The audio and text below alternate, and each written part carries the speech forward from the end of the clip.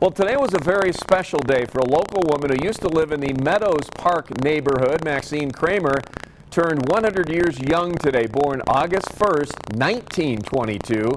News 5's Devin Karp went to the birthday celebration for her at the community center to talk with friends and family alike who were there to rejoice. Well, 24 years after she first started dining with us, Maxine hit a big landmark. She turned 100 today, and in the same room that she's had hundreds of meals with hundreds of friends over the years, she's back for an encore performance. And I'm the oldest one in all my family. It's people she hasn't seen in some cases for decades. Other cases, COVID and being unable to visit.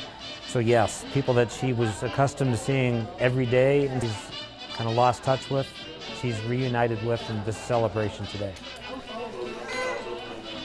Oh, it's so great to see her. It does. It really does.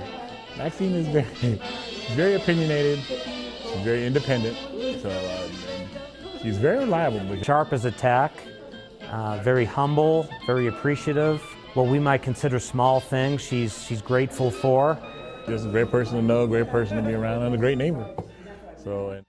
Maxine's secret to life is really just living each day to its fullest, feeling a sense of purpose and a sense of service. And I prayed and I said, Lord, give me a few more years so I can live in peace and have a... In Colorado Springs, Devin Karp, News 5.